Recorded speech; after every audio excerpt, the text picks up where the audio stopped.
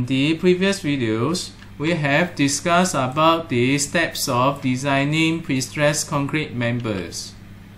The design process normally starts with the serviceability limit state, where we need to determine the stress in the prestressed member and check against its limits in compressions and tension. So far, we have discussed about the initial sizing, steps to determine the geometrical properties of the section, the process to derive equations to determine the stresses in prestressed member, and also their respective limits in compressions and tension. There is one more important part in the design step here, which is the Magnel diagram.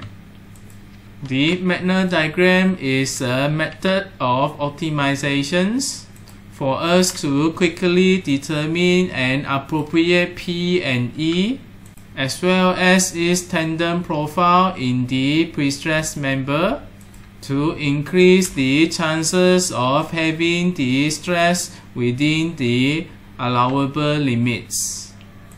What you see here, there is at least two running parameters here which can be designed, and based on the equations that you have derived, adjusting the P will affect the stresses developed in the member.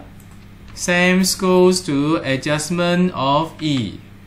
The compound effect of both the P and E will lead to the variations of the stress in the member. And we know that the ultimate goals of the checking here is so that the stress developed within the members are always in the allowable limits. Without the Magnel diagram, you will need to try and error for various P and E until you obtain a situation that all the four equations fulfill the stress limits. This process of try and error can be quite tedious. With the aid of the Magnel diagram, the try and error process can be minimized, as the Magnel diagram gives a graphical presentations in terms of the feasible areas for the P and E in combination. In these videos, we're going to discuss about the Magnel diagram and its application. First, this is a typical Magnel diagram. It is made of two axes. In the y-axis, it is a function of 1 per P, which is an inverted of the prestressing force, and in the x-axis, it will be the eccentricity E. The Magnel diagram is made of several straight lines, which defines the boundaries based on the stress limits of different conditions. Exceeding the boundaries will result in failure of the respective conditions. The feasible area will be the regions that fulfills all the boundary conditions. Therefore, from the Magnel diagram, you can pick any point within the feasible area, which is later converted into 1 per P and eccentricity E. And from the 1 per P, you are able to define the prestressing force. With that, you can determine a suitable prestressing force and eccentricity in the member, so that all the stresses developed in the members are within the allowable limits. We shall discuss in detail on this later. First, we need to discuss how the Magnel diagram is produced. Remember, in our previous slides, we have discussed about the derivations of the equations to determine stress in prestressed concrete beam. These equations are with the limits based on their critical conditions as defined in the table here. A typical prestressing beam will end up like these four equations with the defined stress limit in accordance to their critical conditions. At the transfer, the top beam is limited by the tensions limit. The bottom beam is controlled by its compression limit. As for the service, the top fiber of the beam is controlled by its compression limit, and the bottom beam is controlled by its tension limits, as listed here. Previously, we did mention about the tension limits. There are two ways. Under some circumstances, no tension is allowed. Under the other circumstances, the FCTM is allowed. This was mainly due to the concept of full prestressing and partial prestressing. Next, based on their four equations and their respective stress limit, all the equations are to be rewritten in the form of 1 per P greater or smaller than AE plus B. This is a typical format of the straight line in Y and X axis. The Y axis will be 1 per P, while the X axis it will be E. The constant A here will be the gradient of the straight line, and the constant B will be the intercept in the y-axis. After rewriting the equations in this format, you will obtain these four equations. These four equations is derived on the basis of the partial prestressing.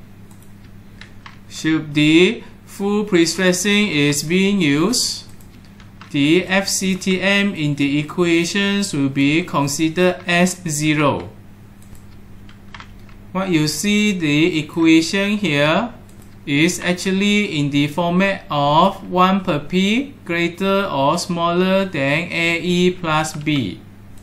This part will be the AE, and this part will be the constant B. In each of the equation here, the unknown will be the P and E. You know the alpha and beta, which is for the losses. You know the gamma superior and gamma inferior, which is the load factor. You know the A and Z top and Z bottom. These are the geometrical properties of the section. And you know the moment minimum and moment maximum. These are the loading acting on the member. Substitute all the relevant value into the equations. You will be able to obtain constant A and constant B. The constant A will represent the gradient of the line, and the constant B will be the y-intercept with the line. Now, start to draw the line on the X and Y axis. Let us look into the first equation. Draw a straight line for the first equation. There is a symbol here indicating greater and equal. It means that the y per P is greater and equals to the straight line. Therefore, the feasible regions for the first line here will be in this direction. Next, you construct the second line, which is this. the symbol is greater and equal. Therefore, you are looking at the upper regions of the second line. Next, draw the third line, which is this. It is again greater and equal, which is above the line here. Lastly is the fourth line. The symbol is smaller and equal. For the fourth line here, you are looking at the regions below the line. There is a fifth line here. It is normally used to represent the possible physical limitations, such as the maximum eccentricity for the overall depth of section, which can be governed by the minimum cover for the prestressing tendon, or due to the provisions of the shear link. Taking these sections as an example, with the neutral axis of the section determined, which is 912 from the bottom of the section here, it is not possible for the prestressing tendon to fall beyond 912 mm, as this will result the tendons being outside of the section. You might need to consider the cage for the shear link, or even the minimum cover from the surface of the beam section. With that, the maximum eccentricity is determined and a vertical straight line is drawn. You know that it is not possible for the tendons to fall beyond that region. Then, the visible area will be the area covered by all the lines.